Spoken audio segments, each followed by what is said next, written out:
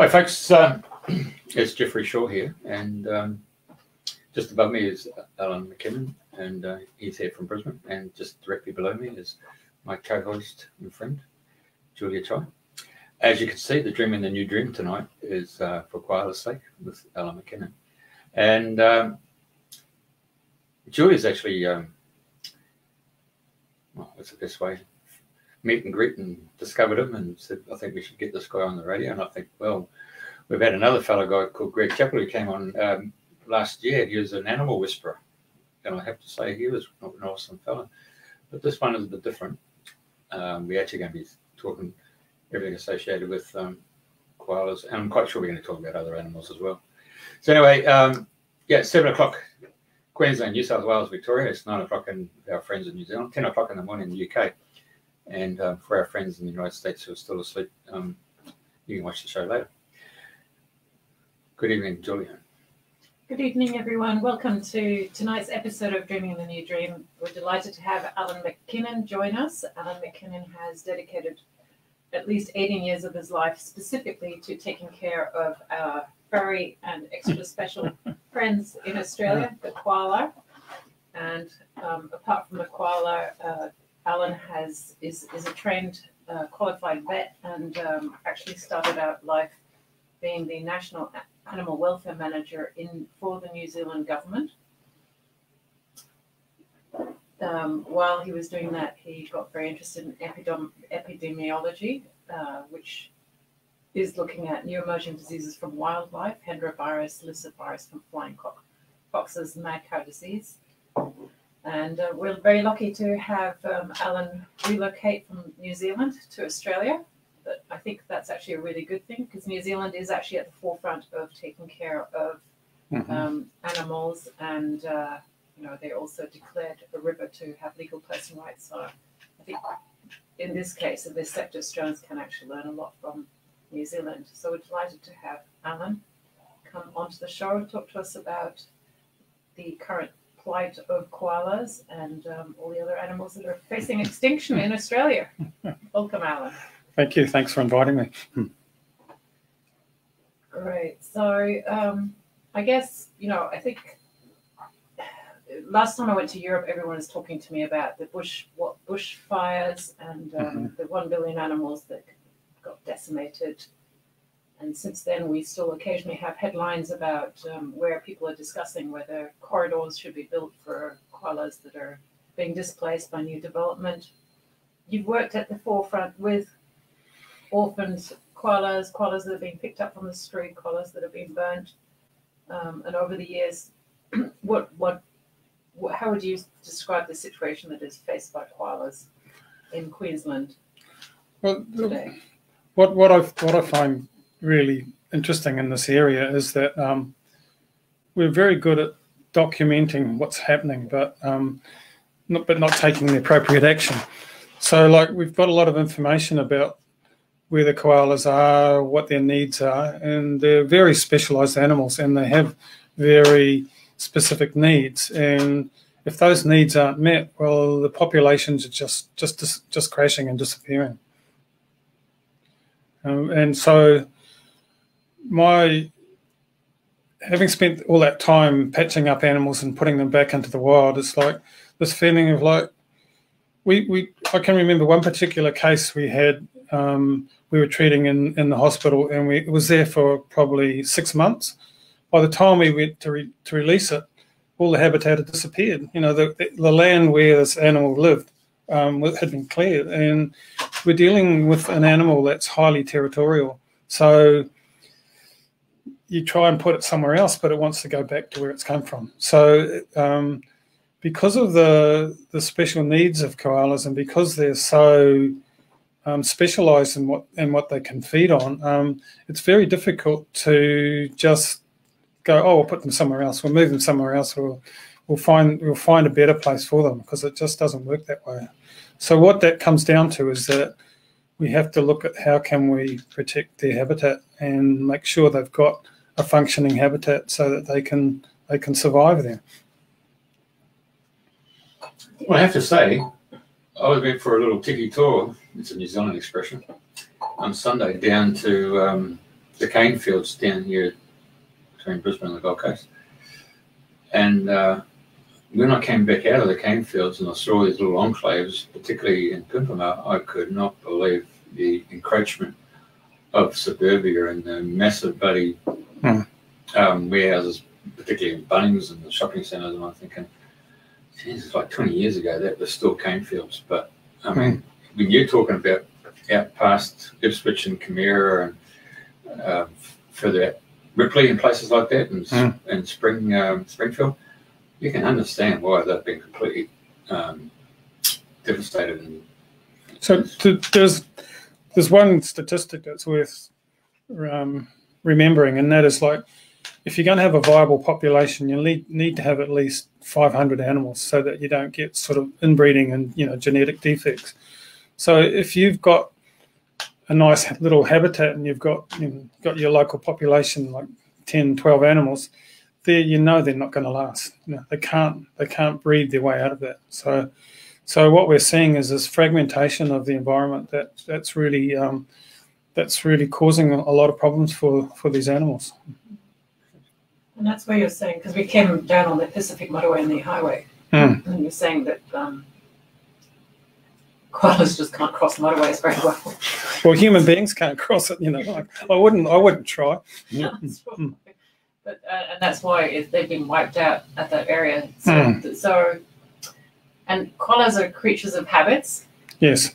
And they will tend to walk through the same paths that they know. And you were actually telling us a good story about, you know, one of these developments coming up overnight, and the woman was in her living room, and the door was open because it gets very hot here, and we just leave the doors open so that the wind can blow through. Do you want to take over the story? Yeah. So, she's eating a dinner at the kitchen table, and this koala just walks in the front door, down the passageway, past her, and out the back door, and that was its usual track before the house was built. So it's still there. It's like, it's amazing how they don't seem to sense that, you know, things have changed and that there's possibly danger. There could be a dog.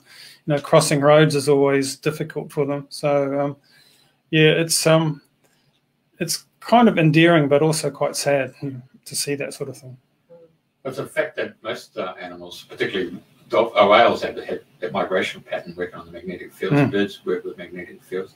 Aborigine folklore and so forth talk about the caterpillar trail or the crocodile trail or the song lines where they actually follow the path. So, I mean, what you're saying about the koalas makes a lot of sense. And you were saying that because they're such creatures of habit, if we, you know, the government tends to open up land for development, and then they try and offset, so they'll try and relocate the koalas to a different habitat. But you're saying that rarely works because the koalas just tend to, you know, land in the new place and then they start walking and start trying to get home, go on walkabout. But there's another thing, that koalas have got a unique physiology. That one of the things that happens, you know, the young joeys grow in the mother's pouch because, you know, these animals are marsupials, so they grow in there and they just, you know, the mother's milk provides all they need, and they get to a point where they need to start eating leaf. And at this point, the mother actually produces this soft fecal pellet, and that's got all the bacteria that this baby koala needs to digest eucalyptus leaves. So this, from its mother, it gets the microbiome, so it can eat the local eucalypts. So if that animal's moved into another area, it may not necessarily be able to digest or adapt so easily to, if there's different trees. That's apart from the whole territorial nature of the animals when they want to come back to their home turf. And that was actually how I met you, Allan. We both were. You were leading an initiative to plant more eucalyptus trees. And a lot of my friends and neighbours actually will do that. There's a list of eucalyptus that we know that the local koalas want to eat. Yes. And they're diminishing. So, so if you want to help, it's just a matter of planting the right trees at the along the back line of your fence? Yeah, well, so that any lost koalas sort of hang all across. So one of the things we've been looking at, and I'm not sure what point it's up to at the moment, is that we've had specific people are involved in forestry looking at whether they can select a dwarf eucalypt, because eucalypts traditionally in Queensland can grow really big, and they're a threat if they fall on your house or drop limbs and do all this sort of stuff. So if you could have a dwarf eucalypt planted in your backyard along the back fence line, then you're actually creating a natural corridor for the animals that can move through. And they'd be very happy. They do survive quite well in suburbia, and they're quite happy in their little patch, providing they're not disturbed. Yeah. So we're talking, Alan, about what we can do to help them. Obviously pick them up or monitor them in your local community, so you know where they do cross the road, and maybe provide protection for them. What is actually the Queensland government doing, or the local government doing for them? And I know you worked for the local government as an animal welfare officer for quite a long time. So what we're looking at is we've put a lot of resources into the ambulance at the bottom of the cliff. Like we provide hospitals. We've got rescue groups that come and pick up animals. So they'll get up in the middle of the night and rescue an animal that's been hit on the road, or someone's very distressed because their dog, which never bothers anybody, has attacked a koala that's come into their backyard. And so that's one aspect of it. It's like, to me, this is treating the symptoms of what the problem is. The big issue is the total loss of habitat, and the fact that to provide housing and roads for people, we just seem to have to completely denude the landscape. And once that landscape's gone, it's irreplaceable. Like one of the ways we try and justify this is that we'll provide offsets. So I'm going to cut down this prime habitat, the trees that have taken hundreds of years to grow, and I'll let you, and the government will let me plant some other trees in some other place to offset what I'm doing. And so those trees are going to take 100 years to grow properly. So the big concern that I have is that we're not sufficiently in tune with the environment to protect the environment. And if we're worried about koalas, we need to protect their habitat. And the current legislation is we have a lot of rules and regulations about animals and what you can and can't do, but without the trees, the koala's just not going to survive. So we have to have an overall view of protecting this environment. And when we do this to protect the koalas, we're also protecting all the other animals and birds and reptiles and invertebrates that live in that natural environment. But it's really hard because in Australia, there's like the traditional area where koalas were found was all down the east coast of Australia. They don't occur in Tasmania. They don't occur in Western Australia. They don't live in the tropics. They don't live out in the desert. They live along this coastline, and like the prime koala habitat is where everybody wants to live. Like 80% of human beings in Australia live along the coastline within like half an hour of the beach. So our relentless pressure is pushing these animals out of their natural home, and this is only going to be worsened by climate change. The predictions are that the koala distribution is going to shrink, southerly and easterly, because they're just not going to survive out in the drier westerly areas. And do you see the government doing anything to stop that happening? I mean, it is our national iconic animal. All the visitors and tourists want to see it. Yeah, it's a difficult question. What's interesting, some of the latest research, and I think you've got to give the government credit, is that they're definitely supporting research into this area. And like we can just document this decline. Like we can just say, like, we know why it's going down. And so one of the things that people are saying is that the best way that we can protect animals is by integrating them into farming onto farms. So farmers who looking after the land and are gaining a living off running livestock have also got areas where they can have trees, and this is probably an ideal place where we can put koalas and protect them. They're just hopeless at crossing roads. They can't protect themselves against dogs. In the city, they'll survive fairly happily in suburbia, but they're also under a lot of threat. And as soon as they're on the ground, they're vulnerable, and they have to get on the ground every so often to go and go to another tree to get the leaves that they need. Hey, Alan, there was a large property not all that far from here, 20-something acres, and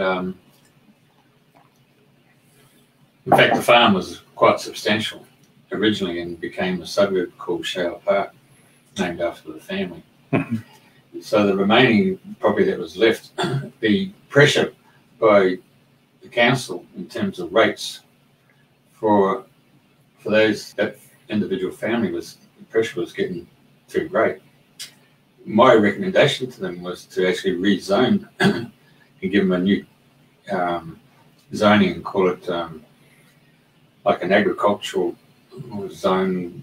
I mean, they can have rural, but something special in the sense that that 20 acres could have been a habitat that the council didn't have to pay for because the family knew how to work that property and then reduce the rates accordingly because of the and make it more affordable for them to stay on the property, but also the fact that it adjourned a daisy state forest. So there's a big mobs of kangaroos and koalas there. You could always see the possums coming through. I mean, and the koalas. I mean, but the council was just looking for the dollar. Forced those original homestead families to sell and move on. And that's what obviously I've seen down here at Pimpamo and the cane farms. So there's too much financial pressure on those individual families to stay on those properties. They need to rezone, bring down the rates. So what you're alluding to there, Jeff, is like we've also got to look at connectivity. So if we've got this spot and it's beautiful habitat and it needs to be connected, and the fact that it backs onto Daisy Hill State Forest is perfect. But if this was in some other part of this area, then we need to look especially along creek lines, we need the connectivity so the animals can move, so that they can, there's enough animals there that we've got that genetic stability. So this is the other thing. We can develop our new suburbs and we can put in new roads, providing that we make some allowance for the wildlife. So providing we maybe supply an overpass or an underpass. Underpasses don't work for koalas because if they're on the ground, they're vulnerable. But so it's looking creatively. How can we create these corridors and these connections between these remnants of bush? And I guess my real plea to the government would be like, don't go trashing, the remnants that we've got. Like surely there's cleared land already that we can build on or do things with. And I guess it's also a change in attitude, isn't it? It's the young ones talk about genocide of the environment, and I think to a certain extent they're right. We're just raising down landscapes and biomes at the expense of animals and for the benefit of humans. And one of the cases that we were discussing earlier was just the caged chickens, but that's been under discussion for sort of over 2 decades, and it still hasn't been outlawed. And that's simply because when it comes to profit and feeding humans, the animals just don't seem to get those rights that humans do. But if we were to change that, and if the population was to say, no, we want to live and be guardians and take the guardianship role of, taking care of the animals that live in our in our habitat, rather than just taking the land away from them, which is really what we're doing, then I think there'd be more cooperation and ability and potential for people to, sort of factor that in when they're planning new developments and create the spaces. Well, I think the underlying issue is that a lot of people see themselves as separate from nature. They're not part of nature. And when you feel that you're separate, then it's like you become a lot more just there for yourself. You become more like, as long as you're okay, that's all that matters. And what's becoming more and more obvious is that we can't see ourselves as separate, and we can't hope for a technological fix. I'm mainly talking about climate change now, and this is like, we can talk about koalas, but one of the biggest threats for them is climate change. So the actual chemistry of the gum trees is going to change.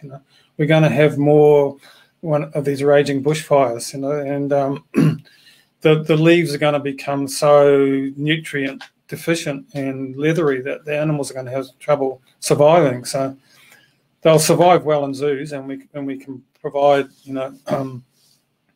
plantations, and we can feed them in zoos, and they'll survive well there. But they're going to be more and more under stress in the environment. So basically, what we have to do is start looking at our approach to the natural world and what we're doing to it through our activities. So this to me is the underlying cause for all the issues that are happening at the moment. Mm.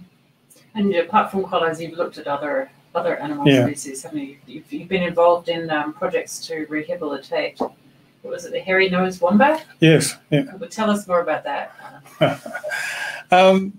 This was something that took me quite by surprise. I wasn't aware of it when I first moved to Australia. That most people know the common wombat, but there are two other species of wombat which are much bigger than the common wombat, called the Southern Hairy Nosed Wombat and the Northern Hairy Nosed Wombat. And sometime in the 80s, a small group of these Northern Hairy Nosed Wombats were found in central Queensland. And at that time, they were rarer than the panda. Like everybody gets really.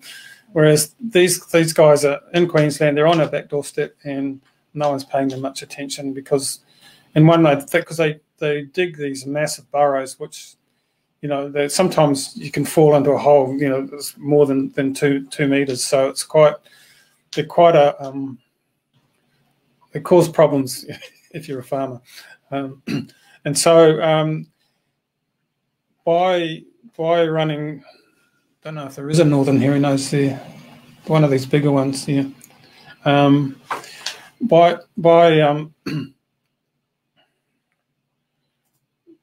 we're involved with was there was this group of a few hundred on a farm. So the area was turned into a national park, and it was seen to be very, very vulnerable. You're getting them down the bottom there now, I think.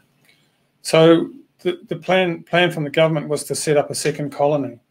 So at the time we were trapping these animals and looking at them, but we didn't know how they would handle being moved. So this is an amazing thing. You've got these really rare animals.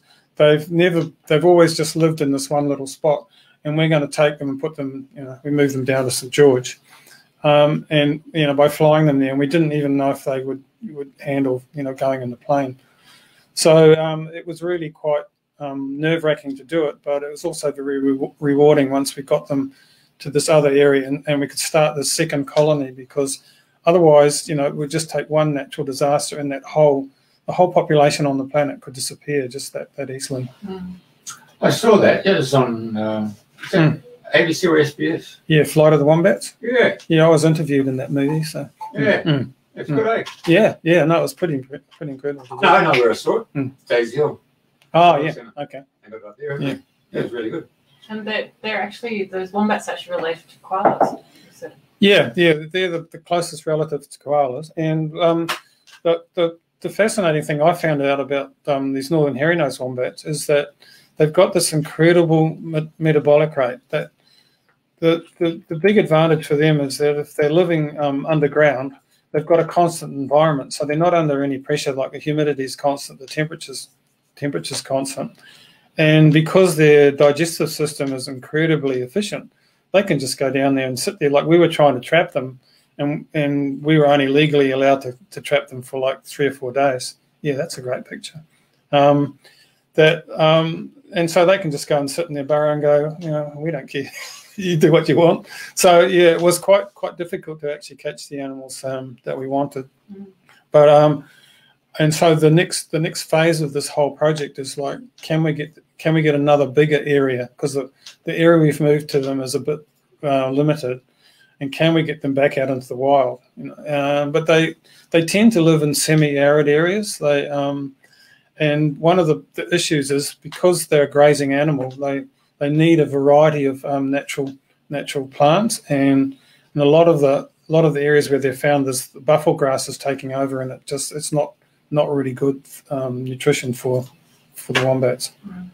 And this is one of the areas where we were talking about regenerative agriculture in the car, that there's a new trend for that, and that some farmers, and this is worldwide, I'm sure, just can't deal with all the paperwork and the costs and the fees, and even the subsidies won't get them going. So some of them have just been turning over their land to be completely rewilded, which I think is something that's being trialled in New Zealand as well, rewilding whole habitats in order to reverse the loss of original native species. So one of the things I've been following in New Zealand, which I really, really like, it's called Predator Free New Zealand. And I think this is a brilliant initiative, because this could be a whole nother talk about the effect of feral animals on the Australian environment. But in New Zealand, the introduction of possums has been absolutely disastrous to the wildlife and to the environment. We've got stoats and those kind of mustelids, which are incredibly efficient killers that are out there attacking birds. And so I don't know where the initiative came from, but the New Zealand government wants to get rid of rats, mice, possums, hedgehogs, and all the mustelids. But so I actually volunteered a couple of years ago to go to Lord Howe Island, because there's 1913 or something, a ship was wrecked on Lord Howe Island, and all the ship rats got onto the island, and they were causing havoc with the native wildlife there.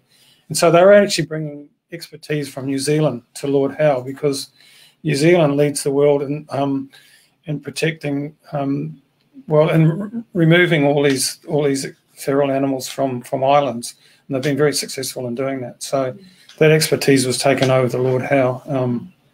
Australia's also had an amazing impact on Macquarie Island, which is between here and Antarctica.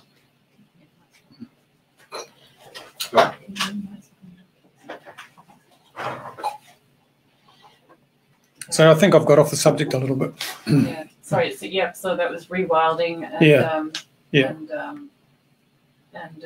that the habitat can actually recover quite quickly, by all accounts, if you just stop farming and do nothing. Butterfly species coming in that haven't been seen before, etc. Well, there's a particular example of this guy in the UK that's done that, and it's just phenomenal what's the changes that have occurred and the interest that it's caused. And like, there's people coming from all over the planet now, before COVID, to actually come and visit this place where this guy's just let nature do its thing. And I think that's, to me, this is why we've got to stop interfering in the environment if we want to protect koalas and other Australian wildlife. One of the big issues here, of course, is that a lot of the smaller marsupials are really susceptible to feral cats, foxes, and that's a major concern. So we're seeing people like the Australian Wildlife Conservancy putting up these barrier fences and getting rid of the feral animals inside, and then the wildlife it's got a chance of actually coming back. And what we're starting to realise is just the environmental impact that those animals have, like turning over the soil, and just how it can actually promote the regeneration of the natural environment. Hey, I just want to take over the conversation here.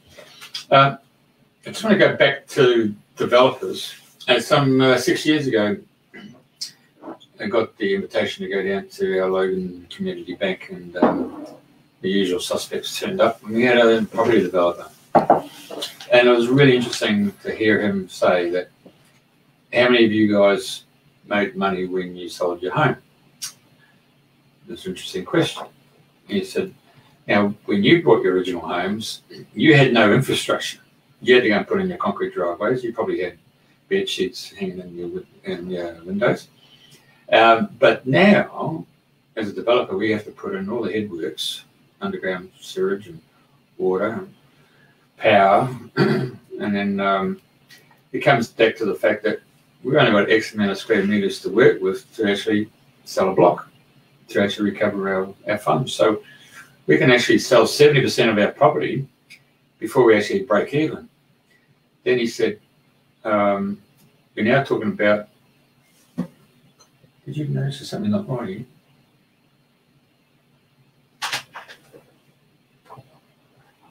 You there? Yeah. Okay, something's not right. Anyway, so he was saying to purchase a property now, he was telling us, council fees, state fees, the government fees, federal government with the GST in there.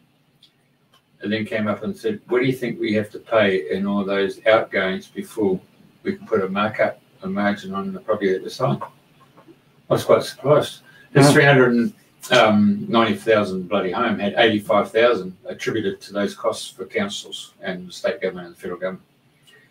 That's a lot of money. So when developers start taking on board aspects of what we're talking about today, there has to be some flexibility in terms of any one of those three government infrastructures to give them some freedom and some latitude as to what type of development. They've come up with a concept that they had to come up with a house that was for granny flat and then the normal house. And so that become a succession through the whole three families. When I say three generations of families, so grandma, grandpa, then they pass over, kids come through, they go into grandpa and grandpa's house. And then eventually mum and dad move into grandma's house, and the kids, whatever, take over the family home. So it recycles. So then we go to the next part of that's humanity doing development. Then we go out to the Darling Downs there, where we see all these oil and gas and fracking and all that stuff. Causes so much repairable damage to the Artesian Basin. And then we get a Premier of Queensland, who's a Labor guy at the time, going in and filling up all the water wells, artesian wells, so that our livestock or even our nature animals haven't got a normal concourse to go through to actually go and get the water hole, because it's now being blocked up by man in terms of their fracking. Then we go to the next part of my conversation, what I consider to be the legend of this whole subject just before I interrupted, and the guy's called Peter Andrews. You know, he should be knighted 10 times over. Yes. Peter Andrews, amazing guy. The sacrifice that his family went through to be able to do what he did, and then get kicked to the curb by successive government bureaucracy. And thank God Jerry Harvey and Richard Platt, the billionaire bloke, came to the rescue there to give his concept of actually regeneration property, and exactly where this conversation is going on. This is the guy, legend, isn't it? Yes, yes, amazing. Okay. So for people overseas who don't know what Peter Andrews is doing, what is he doing? You've got that picture there, to go from he showed you that to restored landscapes. So keeping the water on the land, isn't it? Yeah. It's the essence of it. So his concept defeated all those bureaucracies who went to academic schools of learning. He came with basically lifestyle experiences. So his game plan was, see that arid ground there, we just keep on planting it and all that stuff. But what actually happens is they're breaking down the trees, and then the creeks dry up. So his first thing was to regenerate the creeks. So either you throw down rocks or you throw down timbers, which is natural, and they start creating little pools of water. When you get the pools of water, then you start getting other insects come along, and then the insects then start bringing other forms of the cycle of other predators. And before you know it, you start bringing in the grasses. And he said, when you get the weeds, you keep the weeds, and then you let them grow to however tall, and you just come along and you cut, but you don't go down to the roots. You just make sure you got a stubble, and the remnants that you've cut stay on the ground, and it starts building up some humus, and it just carries on and builds up, and before you know it, you've got a restored landscape. I mean, the ABC, the Australian Broadcasting Commission, did a show on it called Australian Story, and they showed you the photos of properties for miles and miles and miles, kilometres, square kilometres, miles, thousands, just up there on the left-hand side, a desert. And then you come into these two valleys, one owned by Jerry Harvey and the other one by Richard Pratt, lush green. It just showed you how you can do it naturally without a ton of money there. And thanks to Jerry Harvey educating the bureaucrats, this guy, I consider him to be the man of the hour. Mm. It sounds like you know the guy as well. I've read a lot about him, but also it's like you talk to his neighbours and they'll think he's a nutter, and this is the same experience that happened in the UK, where this guy rewilded his property. He was struggling to make a living out of it, and yet his neighbours were still saying he was obliged to farm that land. And it's like the whole issue is that we can't continue in this way. And that if we keep going the way we're going, we're gonna run out of topsoil. We're gonna run out of the ability to feed ourselves. So, and the population of the planet is still increasing. So we need to be a bit more careful about how we grow our food. And I think part of that what we're talking about is stewardship. Is that once we do start to take care of the land, then we can start taking care of the wildlife. And if we're talking about regenerative agriculture, it's amazing that farmers can dedicate 30% of their land to revegetation and still make a profit, and actually make more, do better out of it than if they just had these bare paddocks. And so I just see like one of the big issues, you see like with people struggling on the land is mental health and the suicide rate. And when you have this connection with nature, when you're doing these sort of things, it's amazing how you become more, it just settles you down. And I think we've got this innate human need to actually feel connected and to be part of nature.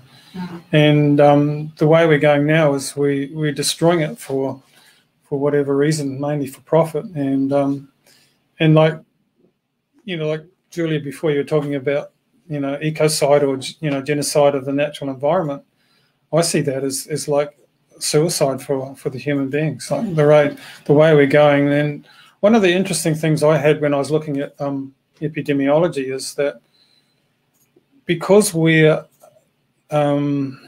encroaching on the habitat of a lot of native species, the viruses and the other microorganisms that are in those animals, that's where we're getting exposed. So that's probably where coronaviruses come from. That's where HIV came from. There's so many records now. They're saying in the future 80% of the new infectious diseases are going to come out of wildlife, just because we're so meshed with them now. They don't have their own space. We're encroaching on their space so much more. And as a vet, one of your things when you were looking at animal welfare was actually you said you can actually measure whether an animal's stressed or not. And the koalas are obviously all getting what is it, chlamydia, and apparently that's not because they're not doing anything different. It's just that it's a stress factor for them. Well, you've got a really good example here in Queensland. There's an island called St. Bees where researchers have been there and they're studying the population there, and they've recorded that these animals are carrying chlamydia, but they're not.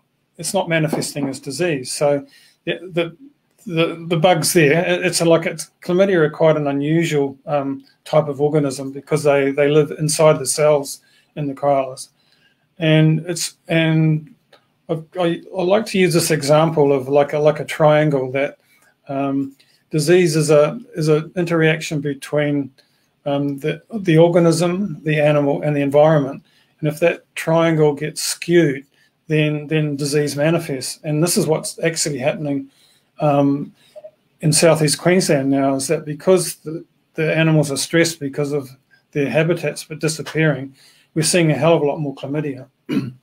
So the approach now is that, we should be vaccinating all these animals against chlamydia. So again, I just see that as like we're treating the symptoms again, and we're not getting at the actual underlying cause. And so to me, it's like, well, say you've got an animal that's vaccinated against chlamydia, and it's not going to be disease; it's still going to be stressed. So something else is going to happen with that. So this is the whole issue, that we're just upsetting the balance, and once that balance is upset, it's really difficult to restore it. No, I'd actually like to check in on that in terms of animals being stressed. I know when you were in New Zealand, you were, at that time, New Zealand was still doing live exports of sheep, which I think Australia is still doing. I know that's a bit of a contentious issue at the moment. As a vet, you were tasked to go onto the ship with the sheep from all the way from New Zealand to 3 weeks, for 3 weeks. Tell us what actually happens. Where'd you go, Bender, Bahrain?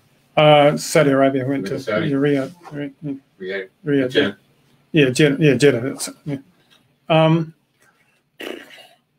What I found fascinating about this is, like, these animals were going for the Hajj, so they're going to be slaughtered and then given to the poor. So they had to be intact male animals. So they had tails and they still had their testicles. And one of the big issues was with the ships we were on, we had like 125,000 sheep on this converted oil tanker. And where they used to have the oil, there was just all these pallets for feeding the sheep. And then above deck, there was, a number of different levels of sheep. So providing the ship was moving, there was adequate ventilation for the sheep. As soon as it stopped, which was what happens when you get into the Red Sea and you get what's called a hot fog, the animals can't lose heat, and they'll die of heat stress. But the interesting thing for me, because I was really fascinated by animal behaviour, is that the animals very quickly get adapted to the sound of the augers get turned on, and they know that the food's going to arrive at the trough. So all the big boys go and gorge themselves at the trough. The other guys, the smaller ones, they can't get any access to the trough. So the subordinate sheep were dying from starvation. You'd open them up, and it was like their whole intestinal system being scrubbed clean. There was just nothing in there because they were being prevented from eating by these other sheep, and that was something that we hadn't really detected before.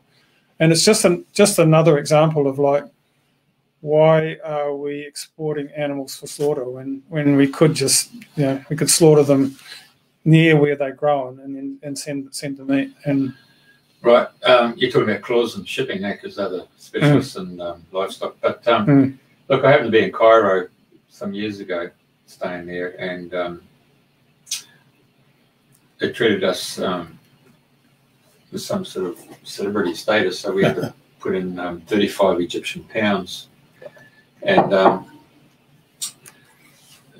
one of the males went down to the auctions there and bought a live ewe, brought it back to the property, and then they got a halal butcher and was slaughtered on site. They hung it up in the doorway. They then got a barbecue played out, and they brought out a stand-up fan, so they could get some breeze to get the coals going. and then they started to strip out the meat, and then they had the whole family, and they just came out and laid out all these carpets on the earth and that.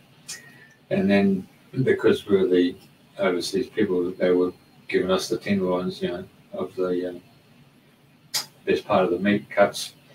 Then the men were fed, and then the women were fed, and the children were fed. It was just a sense of order, you know. But it was their way of customs and culture about having something live that that could say the prayers and the halal aspect to it. Yep, and it's fresh. Yeah, exactly right. So there is something to be said for it. I mean, in the abattoirs that I've seen in Australia and New Zealand, yeah, they get the Muslim kill guys to come in and do the slaughter at a certain time frame when they get and the rabbis. Yeah. So rabbis for the Jewish. Yeah. Yeah. There's one rabbi guy come into Australia and he did his job and ran off. So they had to go and track him down. He wanted to stay in Australia. So it's there's a whole sense of process there when it comes to customs, isn't it? You try to tread very rarely, eh? But this is the question, you know, that's for the humans. That, you know, if you know, and you've obviously done behavioural science, and you can measure how stressed the animals are. So you've been into feedlots. What have you detected? Well, one of my first jobs when I came to Queensland was looking at heat stress in feedlots, and at that time there was a lot of animals dying, and often they were English bred, like Angus cattle that have got a black coat, and they're standing out in this feedlot, no shade, and the temperature's really high, and they've got no way of moving out of that feedlot. So now they've got, you know, they put misters and they put up shade cloth and things like that. But the whole intensification of animal production is where we're just causing a lot of problems. We're causing a lot of contamination of the environment. We're producing cheap food, but I'd really question like the quality of that food when you eat it. Like you can look at marbling scores and all that, and it's pretty good. But to me, there's been a lot of work. Just looking at like grass fed is probably better for us. And again, it's this thing of like quality, not quantity. The industrialization of food production is really causing so many issues for us at the moment, and I think that's just one aspect of it. The feedlot cattle and the caged chickens are just one example of it, or two examples of it. Oh, particularly when they put hormonal stuff into their feed. Yeah, well, look, these animals are designed to graze over vast distances, to eat high fibre diets, and we're feeding them on grains, you know, and that grain could easily be fed directly to human beings. You know, it's an inefficient process, but it's pretty well established in Queensland, that's for sure. Yeah, because then with our wheat and all that stuff, and they store it, and all of a sudden we have locusts and we have mice, mice plagues, and so they put the whole silos into ammonium sulfate, and so when it gets covered in the shell and all that stuff, and they try and wash it off, they just can't get that ammonium sulfate off, and of course then people say you got gluten. No, you're not gluten intolerant, you're ammonium sulfate intolerant. So I guess one of the point I do want to make is that you see it in any intensive farming, and like Tasmanian salmon's a big issue at the moment here. But like the same happens on piggeries. That when you crowd all these animals together, the chance of transmission of disease is much higher, and so the animals aren't living in a natural environment. They can't get away from each other, and so rather than us changing the environment to suit the animal, we change the animal. Like we debeak chickens when they're in cages, so they don't peck each other. We cut the tails off piglets so they don't attack each other. These sort of things happen, and I just feel like there can be a much more compassionate and humane way of actually producing food. Well, you have to go into the mystical world and become a breatharian. So, you know, it's the case of meditating, and as the sun rises and you take the sun through your eyes and you take in the light. And I know a number of people have been able to do that and just drink water or sort of like a soup base for food, and they had remarkable bloody health issues being healed, and they become quite high vibrant beings, you know. I'm just throwing out a remedy there. So, as a proportion of the population, Jeff, how many are breatharians? No, it'd be like the guy Peter Andrews, you know. Yeah, I know. Yeah. The next one they were saying you can't believe it, but anyway. Yeah. So you just need someone to step forward to say, hey, there's another opportunity here, another way of looking at it.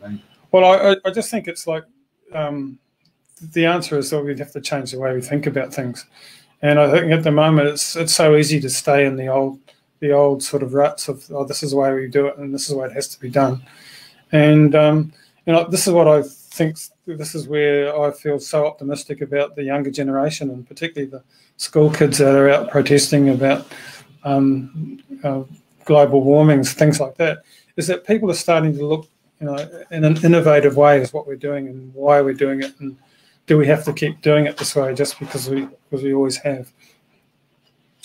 Well, it comes back to distribution, isn't it, and warehousing and how it's marketed, isn't it? So that's what we learned from our gentleman who came from the body shop, to get the farmers to come together and set up a cooperative so they can actually maintain a good value for their product and also look after the distribution channels. Unfortunately, greed takes over, and someone from the ASX or NASDAQ or whatever comes along and says, look, we can give you a shitload of money as a cooperative and we'll turn you into a corporation. And of course, dairy farmers have done that, and then they've got wiped out with cheap milk. Yeah, but I think there's also, you know, apart from farmers, you know, that more and more people are growing food in their backyards or setting up community gardens, or, you know, Alan's been involved in turning old farms back into native bushland. So there's, you know, huge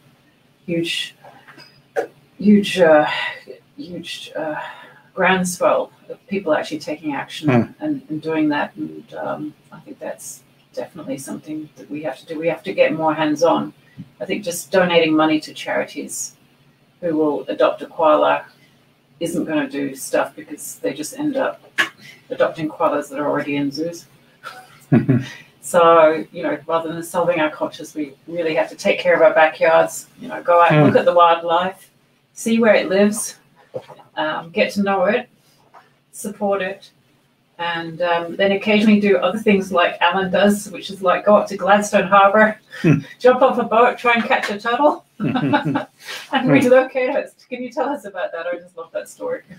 Well, no, again, it's like we're getting into this whole issue of you know, marine pollution now. But so we've got one amazing guy that's spent his whole life studying turtles in Queensland, and he's tagged turtles like 30 years ago and seen them come back. But again, the issue with global warming is that the sex of turtles is determined by the temperature of the eggs when they're incubating.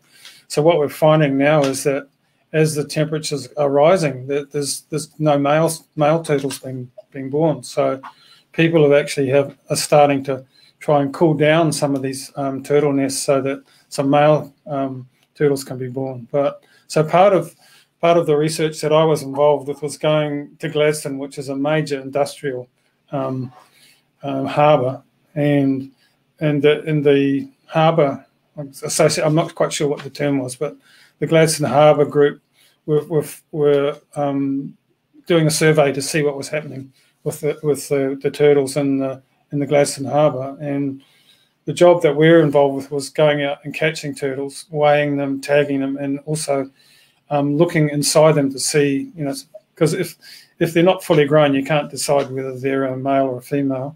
And then if they were, and just looking to see whether their reproductive systems were active. So and at the same time, there was another university student there looking at heavy metals and things in the blood of these animals, just to try and get an idea of what's going on.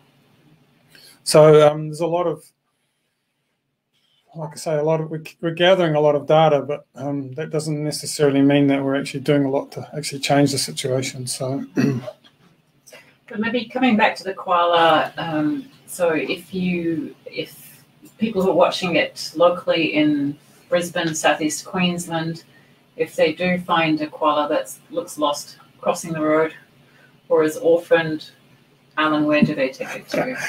Well, I think the key message is don't try and pick it up. You'll get ripped to shreds if you do.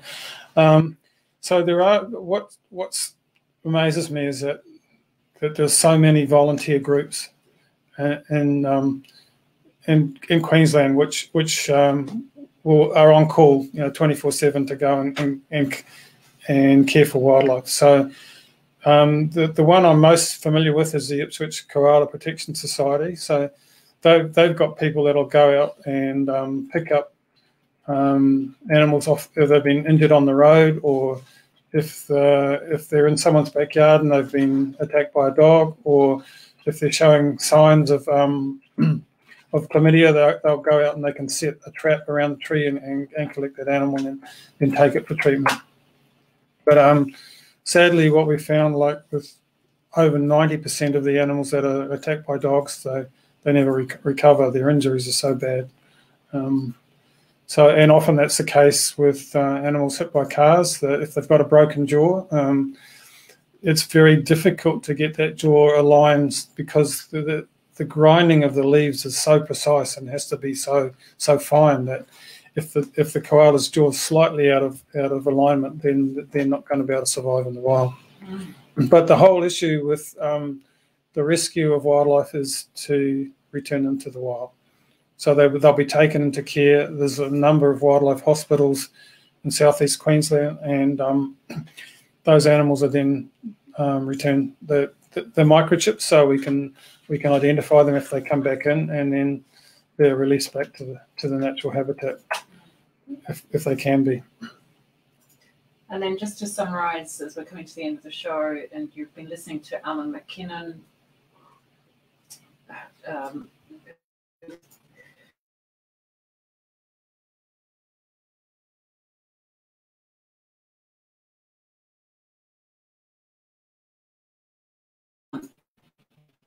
eucalyptus, or take care of your backyard, get your animals there along the fence. That's what you're suggesting as well, isn't it? Yeah, but I'd say don't just focus